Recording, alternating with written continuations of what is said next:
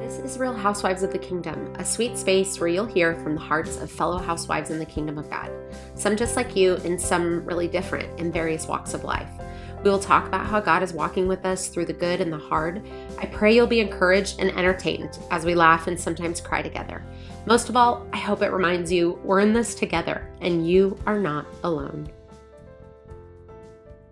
Today is part one of a two-part conversation in my series, Where You Go, I Will Go.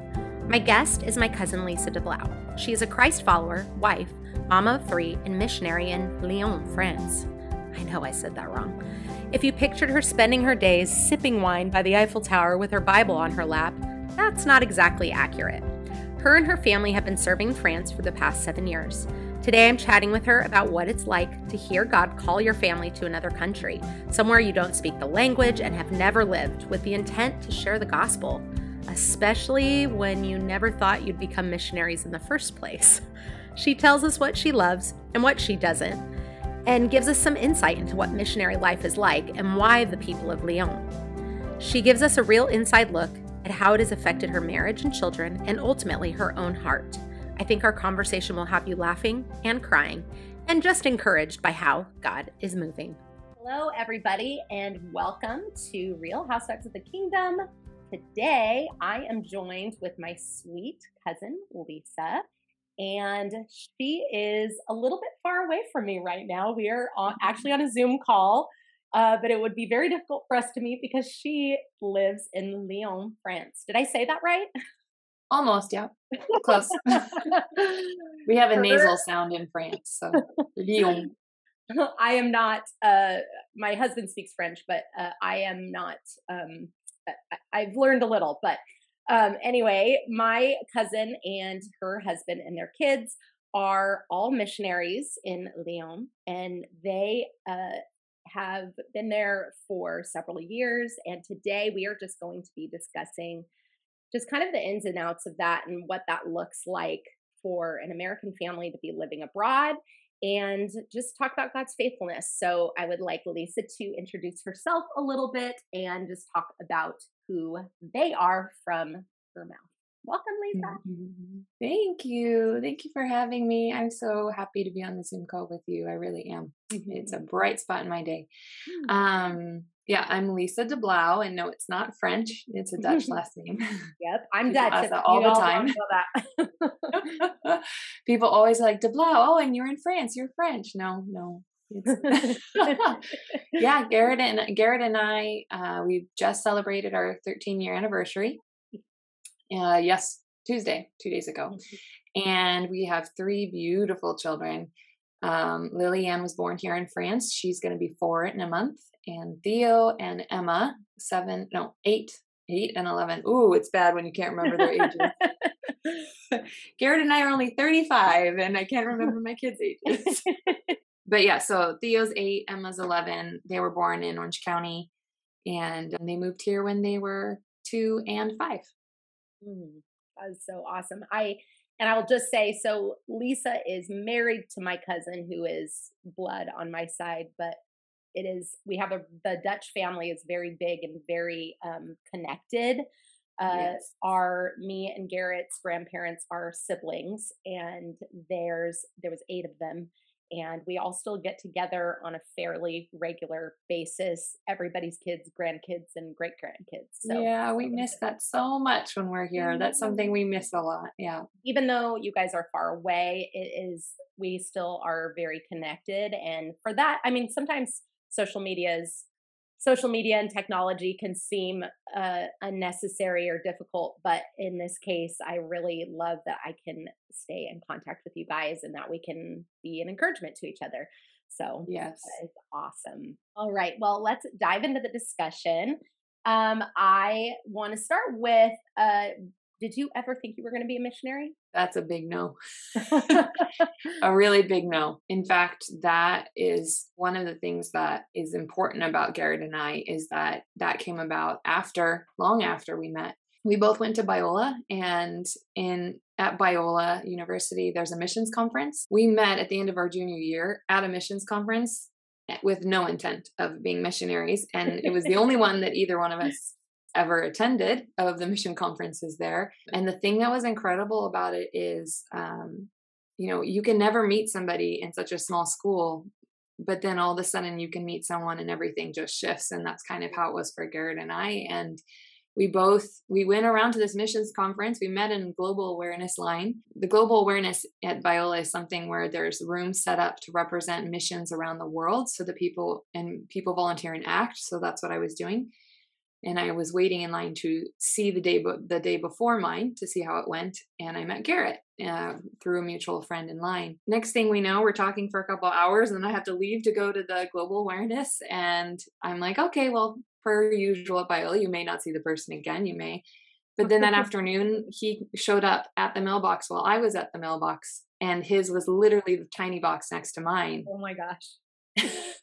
It's just wild how that works. And so we were waiting. He's like, well, do you mind if I wait with you? I'm like, sure. I'm just waiting for my friends to go to the next seminar. And they showed up and they were his friends. And he's like, this is a joke, right? And this whole day he decided he was just going to follow me as I go to my volunteer stations. And the missionaries, there was a French music missionary that went and ministered to the military, actually. And there was a medical doctor in Belgium who spoke on the need for missionaries to come and reach the Muslim world in Europe and the refugees. And this matters because, lo and behold, what are we doing 7 years into ministry, but music ministry, evangelism, and discipleship, particularly to people that come from the Middle East, from a Muslim background, and are religious refugees. So God is just absolutely mind-blowing how he works, because it's a foretelling that we had no idea about. Like, he was speaking over that day and we had no idea. Even that whole day that we were getting to know each other, we had no conversation whatsoever about going to missions. And so it's kind of wild how God takes things and turns them, and you just get to be along for the ride. Well, and I didn't mention this before, but you have a musical theater, or well, at least a music background. You're a singer. Yes, musical theater. I grew up musical theater. I was in a jazz group in high school. That was the reason that I decided I wanted to pursue music. I just couldn't imagine life without it. So I decided I wanted to go to a Christian school. I had always been in public school. I really wanted to be nourished during university. So I really felt led to Biola. And Garrett and I were not the people that were looking for spouses. Tons of people were, but we weren't. So it's even more incredible. We were very driven towards wanting our own careers in Europe. In Europe? In Europe. We both wanted careers in Europe. Oh my gosh, that is so wild. And how long have you been walking with Jesus? I guess that depends on how you view the question. I was really blessed with two of the most amazing Christian parents, and I don't remember, but at 4, I know I was told that I had already professed that I believed and I wanted Jesus in my heart. I vividly remember the pastor talking about baptism at our church in San Diego at 6 years old and saying, that's what I want. And so I remember going through baptism class with my dad and my brother, and because my dad had been baptized as an infant, and we all got baptized when I was 6 years old. They were obviously not. I think I was about the same age, and I have like the same kind of thing where I mean, I don't really remember not walking with the Lord. And as far as my consciousness goes back, I remember talking to him being in my life, me feeling his presence. I don't really have a moment where I don't remember walking with Jesus, you know? Yeah. It's changed over the years, obviously, as you grow and get to know him better. But yeah. Well, I think at 12, I was I went with our church. I grew up in a military family. So I went with our church in Maryland to collèges. I almost said that's middle school. Collège is middle school in France. I went to a middle school conference over a weekend, and I vividly remember during the worship time, just raising my hands and feeling that call to make it personal. And I was 12. So I love that.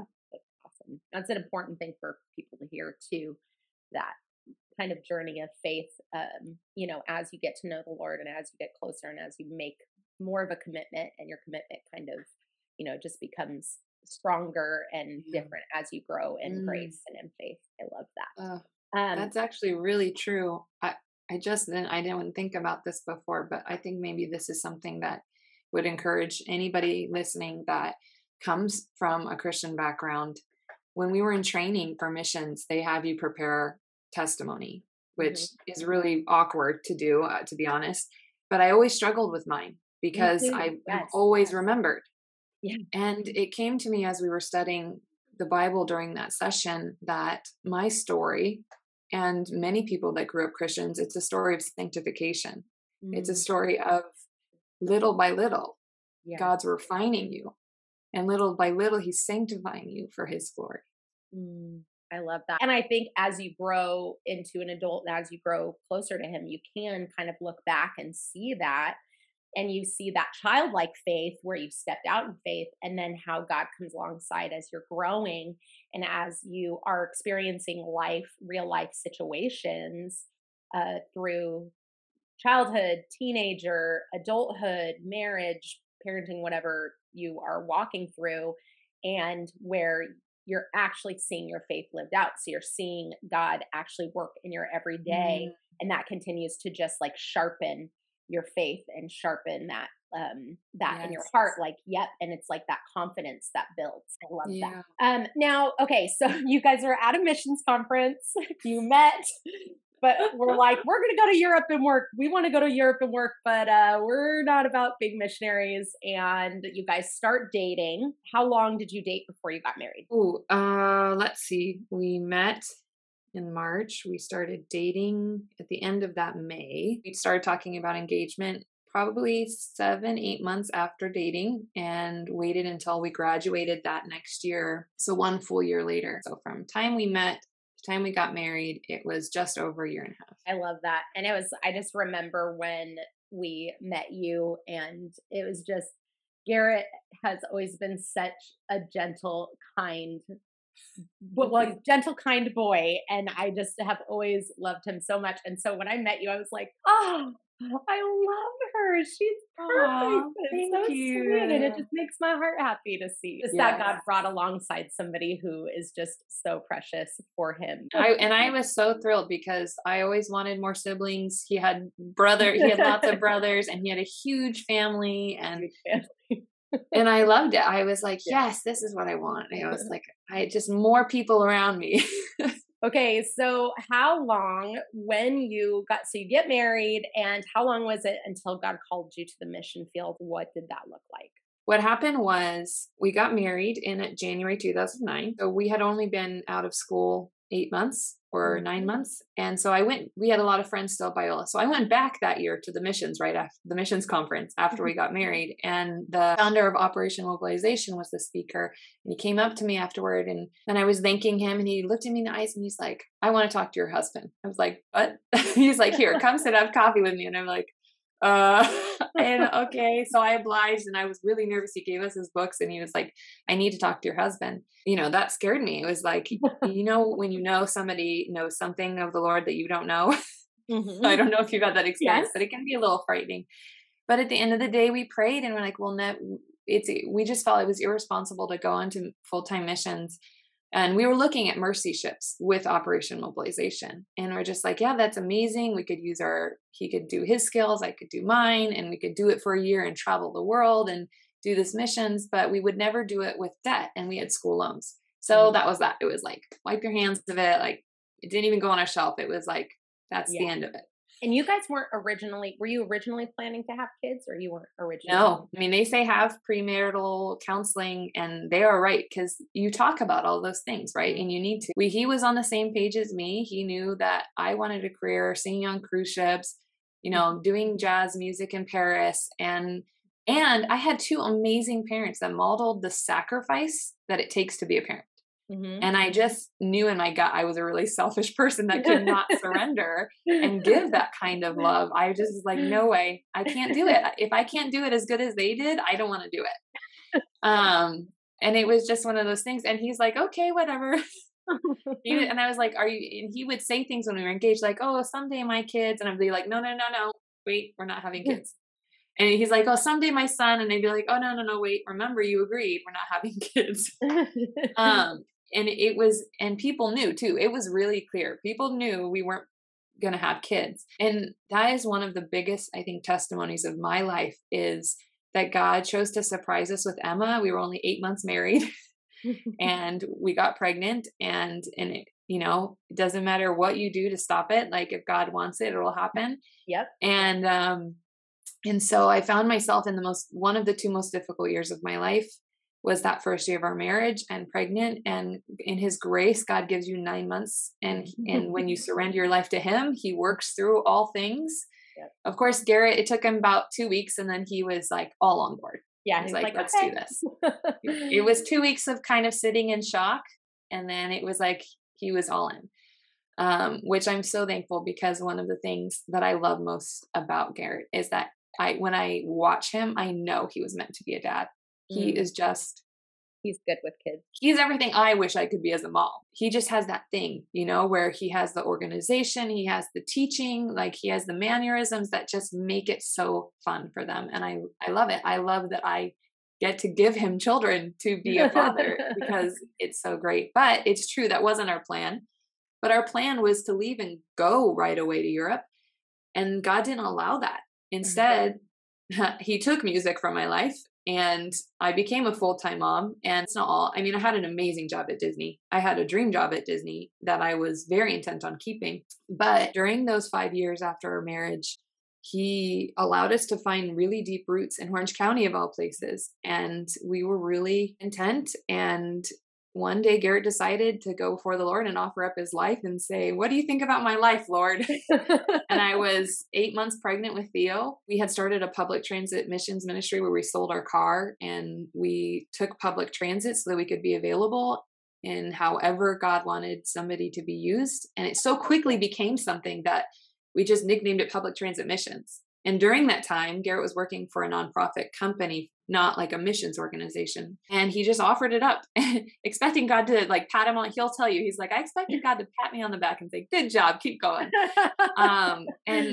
Because you were already doing mission, so to speak. You were already like, we're missionaries in our backyard, kind of a thing. Yes, we're missionaries to our neighborhood. It was a very international neighborhood. When you start riding public transit in Orange County, 1, you see how impossible it is. And 2, you see how crazy people think you are. And 3, you see that it's really people immigrating that are the only ones on public transit. And when people immigrate around the world, what happens is they're raw and they're vulnerable and they're open, and God reaches those people like that. So during that time, this happened and I came home. Garrett tells me, and I said, you didn't quit your job, did you? Because I knew it was serious. And I'm like, we're going to have a baby in 3 weeks. This is a very uncertain time. Yes. So suffice to say, we are both people that seek after God's wisdom. He did not quit his job, but he was bringing it before me as a partner and said, I really feel like this is something. So we took 6 months to pray. And that was really how we came into mission work. Is during those 6 months, we came from families who financially supported and prayerfully supported missionaries, but we did not come from missionary families. Mm-hmm. So we didn't have any expectation or any idea what it looked like, how it worked, any of those things. We were just freelancers. You're just like at church when the missionaries come back home for the week and for 2 weeks and they speak about what they're doing and you're like, oh, that's so great. Yeah, we're, support you. That's awesome, but it's still removed from you a little bit, Yes. It's not your life. Now, how did your families respond as you were moving towards this? Did you tell people while you were praying about it, or did you pray about it kind of quietly? I haven't really thought about that. Yeah, we did tell people while we were praying about it. maybe that's not something we should have done, but we actually, we had the public transit missions became such a thing. We created a prayer newsletter that we sent out every month and asked for people to pray about the things that were happening. So God kind of used that to show us we already were missionaries. He just wanted something more.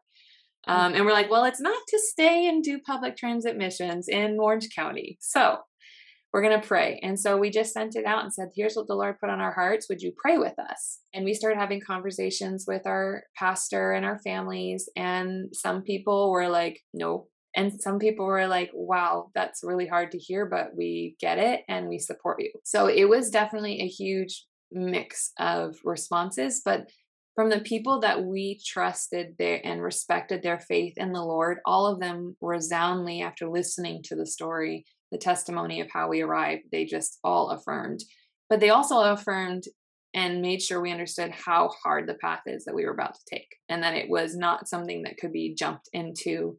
We had this idea, we're going to, at Biola, there's a program, Business is Missions, and Garrett, the professor, is such a dear friend of ours after Biola, and I took one of his classes, and we respect that idea so much that we just thought that's what we do. We thought Garrett's going to take his consulting work, because one of his jobs was doing IT consulting, and he's going to do that there, and we're going to, in France, in Lyon, when we came upon Lyon, he'll do that there, and we will do missions as part of what we do, like what we do here.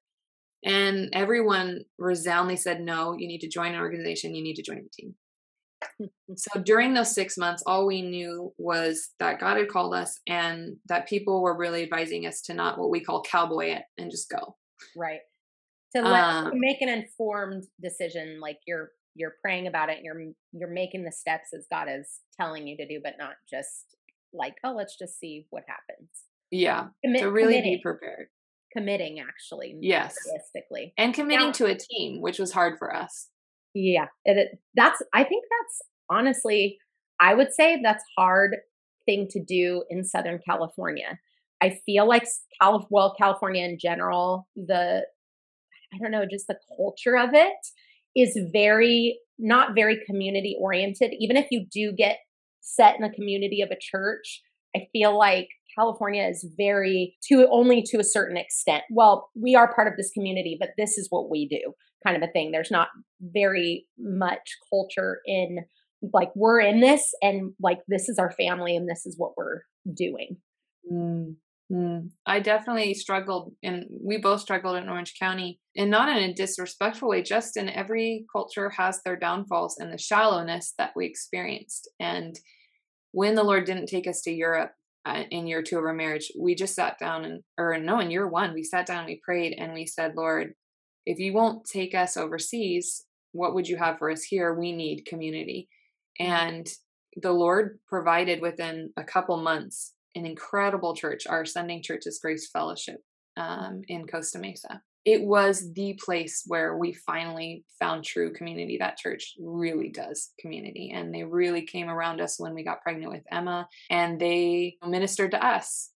And they became our true family, since we didn't have any family there. My dad retired back to San Diego, but Garrett's family was up north in California. My family was down south, and we didn't have any immediate family around us. And friends after college, they move away, and it's really just the two of you. And then you have a baby and you're 23 years old. And so they were our community in a place that is very difficult to have community, I would say. They came around us and helped us get through that time of prayer. And it was at the end that the first thing the Lord showed us was Lyon. And how did he show you Lyon? Like what? Literally. Garrett decided he would look up. He didn't know what to do. He was looking for direction and what it was God wanted. And so he thought he'd go back to OM and look at their website. And as he was looking at an IT position to fill as a missionary, the word Lyon was on the screen. Like when people take those tourist photos with the name of the city. Yeah. And he's like, Lyon, what's Lyon? And he looked it up. He took 2 weeks, and he really couldn't find much of why anybody would go to Lyon or Christian Presence. And this was 8 years ago now. And it's, thank the Lord, like he isn't doing a movement here. It's changed so much. But during those 2 weeks, he had conversations with our now teammates he found through the English church's website. And they just laid out the reality of the need. And one thing that he saw right away about Lyon was that it was a city built for public transit. It is on 2 rivers. It's built around the metro, being on foot. And we were in a public transit ministry. So he captured our eyes with this place that was so ideal for doing public transit ministry, right? But then he captured our hearts with the need of, less than 1%. In Lyon at that time, it was 0.02% of true followers of Christ.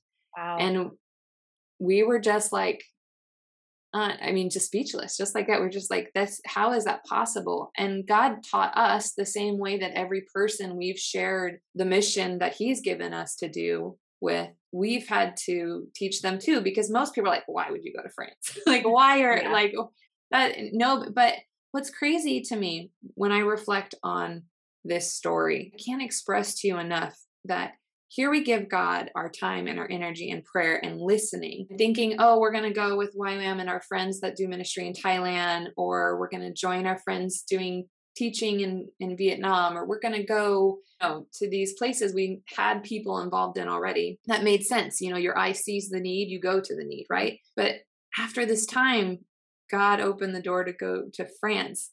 We're listening and we're willing to go anywhere and do anything. And he says it. And so there had to have been something so important that he stopped what a couple was doing and knew that they were going to listen and said, I want you to go here. And it's true what we have seen since being here. We know it's, and what we see coming, and not to talk about outside of Christ, but around the world and governments and things, what we see coming. Lyon is such an epicenter for what's happening. We know where we're supposed to be, and we know he has big things in store for his body of Christ here, and he wanted us here for it. So awesome. Well, and it's so crazy too, because you had said that you always wanted to be like a jazz singer in Paris. So, and that you both wanted to go to Europe. And it's so cool how God does that.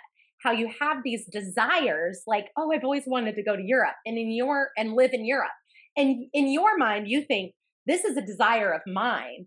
But truly, it's like God placed that desire in you. And even though it didn't end up looking like what you initially thought it was going to be, you had already gotten used to the idea of, oh, I'd love to go and live in Europe. That was already something that God was like working in your heart and kind of pulling you in, using the things that you love about certain cultures and things like that. And I think it's not a mistake. Like sometimes, we love traveling, and we love kind of the fly by the seat of your pants life. We've always kind of enjoyed that. And I think God's really blessed us through that and used us through that. And I love that about you guys, by the way. I love that. Yeah. But it's funny because when I wanted to get married, because I always wanted to get married young, I always knew I was going to. My mom always knew I was going to. She prayed. She'd said God told her, Caroline's going to grow up quick. She's going to get married young. So she was always praying. And it's so interesting because in my mind, I thought that's like what I desire. And I want a husband who's like passionate about marriage. And I desired that so much. And I thought, almost like I wasn't going to get it because I wanted it so bad.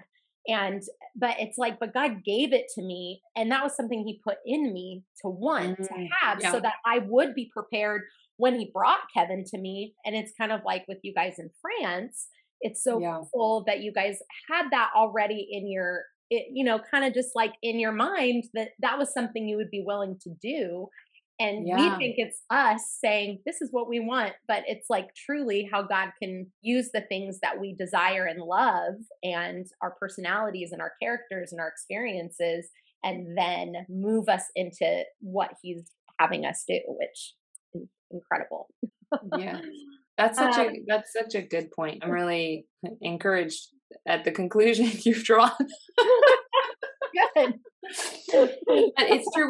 When we arrived at language school, we were around doctors that were going to Africa, learning French. Did you do language school in the States or one? No. We did it just an hour and a half outside of Lyon, in a countryside town it was a missionary language school from over 60 years ago that trained people going to Africa. And only recently people that are staying in France have really done it more. But these doctors, I'd listened to their stories of how they knew at 12 God was going to call them to be a doctor and go to the mission field. And I was like, just the stories you hear is just incredible. But it made me realize something so special. When I was little, I just remember feeling like I wanted to learn French and I wanted to be there. I just wanted to be with French people. I remember being like 10 or 11 and just thinking that would be so cool. And, it wasn't like some grandiose idea that I aspired to. It just was, I remember thinking that back then. And it was so generous of the Lord to show me that calling isn't always this, you will go here. It's not. Calling is such a term we use to describe something so special and intimate to the Lord, something he places inside of us that can be really small, that has significant purpose many, many years later. Mm-hmm. It doesn't always have to be this go into full-time ministry. Like, right. And you're going kicking, screaming, go to this country that you hate or you're terrified of or yes. whatever. But it's like God places these things. And the thing is, I've heard people say this and I love this. God is a gentleman. And when God speaks, sometimes God speaks loud and booming, but often he speaks in a whisper. And I think about that scripture that says he was not in the wind. He, it was a still small voice. Wasn't in the fire. He was in the still voice. Yeah. And I feel like he does that and he waits, he beckons us and he whispers to our hearts and he waits for us patiently to act on that. And then he whispers again and he waits for us to act again. And when we engage with the Lord in that way, it's precious. And you don't, he doesn't put you anywhere he's not going to equip you to be. And so, and that's what's really cool to see kind of through your life, how God pulled that in and pulled that love of French people and that sort of a thing. Did you take French at all before you left? Or had you I was a music major. So as part of the vocal degree, you choose a language to study more deeply in the opera languages. So I had studied French. In fact, everyone had convinced me not to study French most of my life. They're like, you're in high school I was in California. So you live in high school in California, you should learn Spanish. I really didn't enjoy learning. I was not exceptionally gifted in language and it just didn't click. So I stopped after the requirement. So then I'm like, I'm starting over. I'm going to learn French. I've always wanted to learn French. Within 2 or 3 months of language school in France, I covered everything that 1 year did, even at university in a submersive setting. It's just incredible. But it's funny what you said before. I don't want to give the impression that I just immediately was willing to go, even though God had planted it in me. Because when Garrett did say Lyon, I was passing him by. I'm like, yeah. And I walked out. I walked back in the room. And I was like, no, no, we're not going. And it was this beautiful. How old were your kids at this point when that? Theo had just been born. He was 6 months old. So Emma was 4.5. Okay. No, sorry, 3.5. She was 3.5. Yeah. 3.5. They're 3 years apart. And that's a huge thing too, because as a mother, you're trying to like, okay, so it's not just us saying, let's pick up and go. We always said we would, so let's do it. It's like, okay, well, I got these babies to think about and we have family and are we going to leave and go, not be near family with our children and how is that going to look? And yeah, it is something that God definitely had prepared me for growing up in a military family. And it was one thing that I wasn't afraid to face. I will say now, living it out 7 years as a missionary, the reality of that is heavy. Even no matter how prepared God made me for it, it is still a battle we choose to live. We don't live in a place where we have third world problems of water. I mean, just basic things. But even without those things, the sacrifice of giving up normal, giving up your culture, giving up your language, giving up your family, giving up a community, that's something that is unanimous among people that work overseas, not even just missionaries. That is a struggle. And so I do feel like God prepared me to be basically completely equipped from my own experience as a military kid for my missionary kids, but also equipped to help my husband learn how to do it and learn how to be there for them and understand the things that you need to proactively think about. That part wasn't ever a question for me. It was like, God just put it in me. I knew I could do it. Living it out, it hurts and it's hard. And love endures all things, So it was definitely a huge moment for me though, because I didn't want to go to France and I just thought anywhere else. And Garrett came to me after 2 weeks. He's like, the Holy Spirit really is pressing upon my heart. I think we're supposed to go. And I need to know, is it the Holy Spirit telling you no or not? So he took the kids to the park, said, would you please just spend time in the Word? Because I can't do anything else until we're on the same page, which for me is a vital part of marriage. For me, being on the same page, making decisions together, that is the thing that breaks me the quickest if we're not there. And even on field, the thing that pushes me over the edge every day when things are already, they say missionaries and people that live overseas are at 400 times the stress level of anyone else. When we're not in sync, that's the thing that breaks me when I'm overseas. And that was an amazing foundation for us to start and testimony to God that that's how it started. It's like, we're going to be on the same page about this.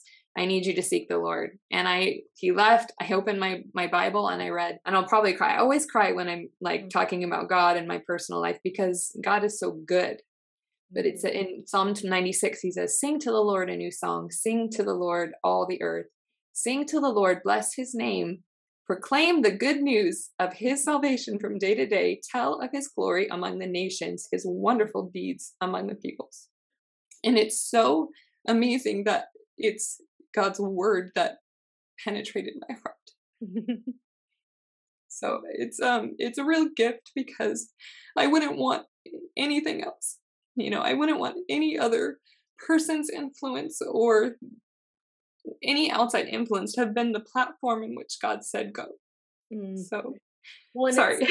It's so sweet, and it's so cool to see, because like I was saying, God is a gentleman and he whispers, and it's so sweet that God used Garrett to lovingly say, hey, look, I need to be on the same page with you, and I'm really feeling this, and I need you to go before the Lord. And for God to just so sweetly, when he speaks through scripture like that, you can't deny it. And when your heart hears him speaking through scripture to you, it's just undeniable. And that part about the nations, proclaim it to the nations, you're like, okay. Yep. So go to Garrett and you say, okay, let's go. Yeah, that started a progression of a 3-hour weeping before the Lord and humbling myself, and God giving me visions for things to pray for. And he came home and I said, okay, it's Lyon. So that was I think November 2013. And then that's when we started saying, okay, well, who do we go? Like, how do you want us to go? Who do we go with? Hey guys, I'm here with my hubby. And as you know, we are super passionate about equipping people to thrive in marriage. One of the best ways you can do that is by having premarital counseling. We did it, and it was super helpful in learning how to communicate and dive into subjects that should be discussed before you reach the altar. Many couples are finding it unnecessary, or are not plugged into a good church where they can find good counsel in that area. Or they just think counseling is for couples with problems, and that couldn't be further from the truth. We are excited to announce a new project we are working on. We will be offering an online premarital guidance course that you can purchase and access on your schedule. We think everyone should go into marriage with the right tools to thrive and not just survive. We don't have a launch date just yet, but stay tuned to hear more on the podcast, which, by the way, will now be airing an episode every week. And now, back to the show. And God led us to Reach Global, which at the beginning we're like, oh my goodness, spending 1.5 years in training and support raising. Like we felt this. One thing we both had was this really deep sense of urgency. Like, we have to get there now. And that was such a huge lesson for me. And I think I wish all people could experience this, but that was true. We did need to have that urgency, need to get there now. But that was because when we arrived, we did language school, and the time in which we arrived in Lyon, the day that Garrett walked into a Bible study, and that same Bible study, 3 Iranian refugees walked into that day and said, we believe, teach us God's word. And at that moment, there wasn't anyone to do the work. And Garrett's like, I have a background in Middle Eastern studies. I can do it. And that is how he came upon this huge, huge ministry of religious refugees. And he was already doing multiple ministries that year to figure out what it was God was calling him to do here. One is, within a French context, but the other is hugely in this refugee context. And he started this huge tiny home project that he works with all the pastors and priests and in the city. And he works now with some of the politicians in the city to get approved and start these tiny home projects for short-term housing. I mean, just the things that God has built. But we did need to be there at a certain time in a certain place. So we needed that urgency. That would have been 4 years earlier. We needed that urgency to be at the time and the place, right? So that was Reach Global. Even though we were hesitant because of the time frame, God knows, and he leads you to good things. And they equipped us and they prepared us like I've never seen in another organization. And we are so blessed every day by the equipping we had. how quickly, so when you decided reach global, how quickly did you move to France? Faster than most people, because we already had our newsletter from public transit mission. So we we were kind of an anomaly. We had already come with supporters. Oh, We had okay. already come with prayer Wow. and financial supporters. And so we joined February or March in 14, and we arrived in France December, right 2 weeks before Christmas in December 2015. So it was about a year and a half. Yeah. Wow. So when you got there, did they have housing for you? Did you have to secure that? How did that all work? Every organization works differently. Ours has you train in language school, and we chose a language school that was a family center. So, and it's very rare. There are only 2 facilities like this in France that I'm aware of for families for long-term study, a year to a year and a half. But they gave us the option to live in the city, and we said, we're going to move to France. Why would we go and live in missionary dorms around other missionaries and not take the opportunity to get to know our culture of our new home? So we asked, most people get put outside of the center as a last pick, and we asked, and we got placed with an amazing widow who became our family. And it was like God just blessed us, and she brought us into her family's hub there, which she's from that region, and took us under her wing, and we still go visit her and keep up with her all the time. And it gave us roots, like a new home, because we arrived and it was like that feeling that's you can't describe, but God's told you to do something. And when you arrive at that place where you finally get to do it, there is peace, but yet there's this adrenal high, and it's just, there's nothing like it. Yeah. And that was it for us. And so much uncertainty, like, okay, we've done the year and a half preparing and going, okay, this is where we're going. This is what's happening. And then you finally get to that thing. It's like, okay, we're here. All right. Now what, Lord? Now what's the next thing? It's almost like when you're on a roller coaster and you get up to the top and you're looking down at this hill that you're going to go down, but it's stalled. Okay, here we go. Yes. That's actually really good. You know how you take off on a roller coaster and you're going up and it's like chug, chug, chug, chug, chug.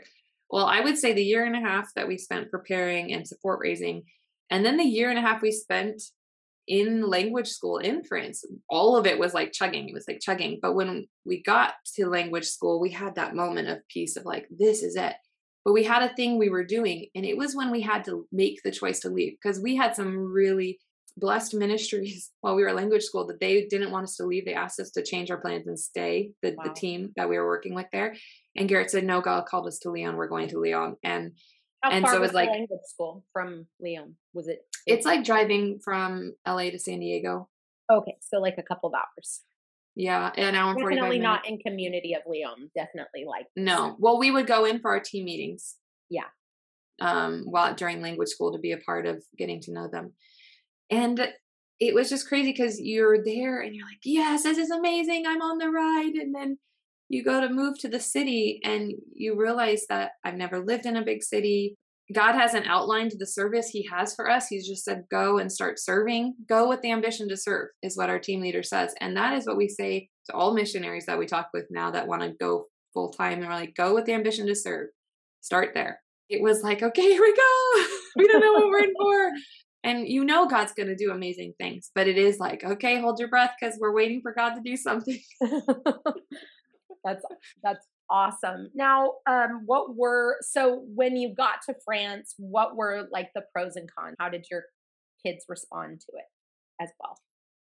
I think that's 2 parts. In Albertville, that's in Albertville is the name of the city we were in for language school. And it is a chauffage. It's a warming station because the town is so Savoyard people are so different from other French people. They're warm and they are so patient and they want to help you, and it's incredible. So it's a great place to get started in France because you get this warming phase of preparing you to be launched into the difficult world where it's cold and people don't want to talk to you. And the kids themselves had an amazing time. So all of us left and we just kind of, in that plunge down the roller coaster, we all just kind of hit bottom. And it was the first year in Lyon was one of the 2 hardest years of my life.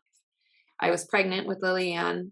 I was very sick, which that in itself is a huge, long story and testimony, but God led us to ask him if he wanted a third, and he said yes. So we trusted him that I'd be able to have a third, and I did. But that was a very trying year in ministry and in our family and our marriage. It just really taught us how when you experience the most difficult things, you can either give up or you can say, God, you have us here. So until you take us from here or until you change it, we need you to act and we need to see you move. And so it was a year of seeing God just respond like this, like snapping your fingers, just everything we brought before him, he would respond to, whether good or bad. Our children were heavily bullied when we moved to the city. Thea was 4, Emma was 7, and both of them in their own scenarios. They started school in September. Thea's 4, and in France you go to school at 3, so that's really hard culturally for us. Yeah. And so at 4, you have up until a certain point, you have a choice on how often you send a 3 and a 4-year-old, but for the most part, he was in full-time school, and that was hard enough as it is. But then to find out that, as politely as possible, French kids are just rougher here. Like, he was bitten a lot. He was, little kids would like grab him by the collar. I mean, you're talking about 4-year-olds, and that he really had a hard time. And that was how we found out Emma was also getting bullied. And in that time, missionaries, they get drilled about from supporters and from other people. How are you taking care of your family? Are your kids okay? What are you doing to look out for them? All these things. But what kids need is a stable home. They need to be loved. They need you to teach them about who God is and how to rely on him. And they need to know how to love God and love his word and be safe in their home. And we taught them those things, and we used it as opportunities as a 4 and a 7-year-old to ask the Lord to give them a friend, just one friend, because that, even then, let's see, September through April, that's how long it took for each of them to have a friend. And can you imagine at 4 and 7 moving to a foreign country, moving again in that foreign country and not having any friends? How did they do with the language, picking up the language? Oh, Emma has a gift of languages. She was fluent in 3 months as 5-year-old. Oh my gosh. They actually took her out of the special English classes, said she didn't need them. And people think when they meet us, they thought that one of us is French because she speaks without an accent. So, yeah. Wow. And Theo learned the 2 languages at the same time. So for him, it was instilling English at home and helping him learn the difference from when he heard French and English. Awesome. So for us, it was a very blessed, it can be most people we know as expats or missionaries, it's a very difficult process, but God knew there'd be other difficulties, so his grace just poured in there and took care of it. So they're being bullied, and you're encouraging them to pray for a friend and just kind of have that solid home foundation. And I think also it's hard because I think as a parent, you always want to protect your kids from difficulty, but what an opportunity to come alongside them in hardship and give them tools to deal with hardship versus just, you're not going to have hardship until you become an adult and you're not here anymore. Yes. But hey, this is hard and I'm so sorry. And I'm sure your mama heart was like dying inside. I was ripped apart every day. I was on my knees in prayer constantly for, if he doesn't release them from the situation, for him to change the hearts of those around him. And really, at the end, that's what I learned it was about.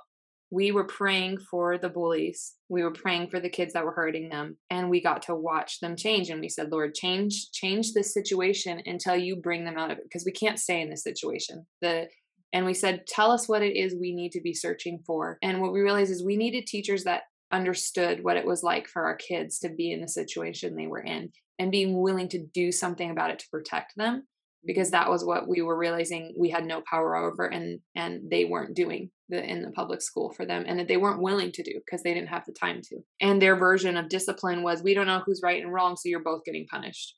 Can you imagine a kid who got bit and is like this teddy bear of a boy and being forced to be in timeout because of it?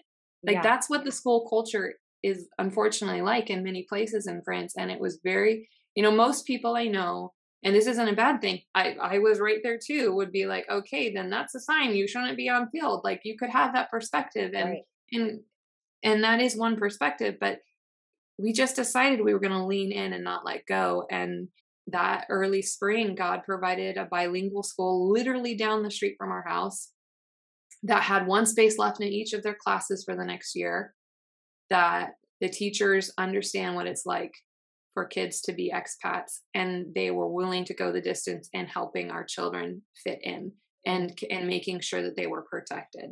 That's when everything started changing for us. And having lived through that experience, realizing how deep your trust in the Lord can go. Wow, that's a really good point. I think sometimes as Christians, even though Jesus says, you will have trouble in this world, but take heart, I've overcome the world. Even though the Bible is very clear about the fact that it's not going to be this easy ride as Christians, I think if I'm being honest, we all second guess when there's a little bit of resistance or something like, Lord, is that you stopping me? Are we supposed to? And I think the thing is with all of it, sometimes, yes, maybe it is, but sometimes it's not. And I think the important thing is to really, when you are in the Word, in relationship with Christ, that's really the only way you can tell whether this is hard, not because I'm turning and running from God the wrong direction, but this is hard because this is something God still wants me to do, and He wants me to take His strength. But I think, you can't assume just because it's hard that, okay, well, it's hard, so we're just going to stop doing it. Yes. Oh, yes. Now, it always feels so good when the sister or brother in Christ you're with is just there in that yoke with you, and you're like, yep, that's exactly it. Like, it's just, and that's something that we don't get a lot here. Most people, I mean, the reality is the next person I walk to on the road, they're not going to know Jesus, have heard of Him, or know who He is and the truth of who He is, right? And most people we're going to befriend that's not someone in the church is not somebody that's going to relate to us on that deeper level, and may never choose to. And they'll let you talk, but they may never choose to go there with you. And that leaves you really lonely. And in France, the culture is very isolating. So I love having that moment with you, because it's something that it's like I thirst for it when I'm here, because sometimes I just don't get enough of those moments where like, you get it. And we're in that same moment of, we are the body of Christ and you get it, Well, and how is it so interesting, because here in the States, there are a lot of amazing believers, a lot of amazing churches that are, equipping people, and a lot of amazing body of Christ communities. But then again, there is also this sort of, I think it's an Americanized view that the church is here to serve me, and if you're not serving me well enough, then I'm out. We're going to do something different. And I think it's kind of interesting, because you really being there in France and choosing to go and follow God's call, and being you don't have a huge community of believers around you. It just shows that here we have to remember and take with a grain of salt when we feel like, well, we're just not, being fed with our community here. But to just stay the course, and when those things come, like cling tighter to Jesus. And it's not, our brothers and sisters around the world are experiencing hardship and are experiencing isolation. And I think these are even some of the things you experience here, but you have this idea here. There's like a cultural thing here where, well, that's not what it's supposed to be, so it must be wrong if that's how I'm feeling. But really, it just pushes us closer to the heart of Jesus, Yeah, it's true. It's interesting being overseas, because you have to process not only the culture that you're in, but you are constantly affronted with your expectations of the culture you came from. And I would say, as a missionary, and anybody that wants to live overseas, and actually anybody married, I think all Christians need to go through a period where they understand what expectations are, understand the way that they expect things of themselves and others, whatever situation you're in, but especially in ministry. And you need to really pour humbleness over it, and ask the Lord's grace to cover it, because expectations is really what gets you in trouble. Like when we got the surprise of Emma, I had the best, I mean, maybe because I was 23 and I was so young, but I had the best year with her, because I had no expectations of what mothering was going to be like. Not one, because I had never planned it. I had never thought of it. And it took surrendering everything in me and realizing how beautiful a thing it was. And I felt our year together was so blessed. It was so amazing that we wanted more kids. And it's the same in ministry and living overseas. It's like here, it could be amazing unless you're going to hold expectations of what it's supposed to be like. And in America, being a part of the body of Christ in the true sense is amazing unless you have expectations that are not biblical of what it's supposed to look like. We are all given the same mission. We're given the mission to glorify God before others, and that his power through the glory of him is what transforms others and ourselves. And that the first thing we should be doing, whether you're just coming to the Lord or you've been with the Lord for 40 years, you should be looking for opportunities to serve those around you. And I had a good friend tell me once, like, every time I start to feel like it's more inward, and I can't get out of my own head, she looks for the first opportunity to serve someone else. And I have kept that on field because it's so easy to get discouraged and feel like I'm not doing anything, I'm not going anywhere, and I'm so far away. Is it worth it? Like you said earlier with the, like, is this from the Lord? Is this not from the Lord? In the waiting, man, if you are not strong in the Lord, in the word every day, in your prayer life, in the waiting for his response, you can get yourself in trouble. Oh yeah. And all those expectations will just eat at you.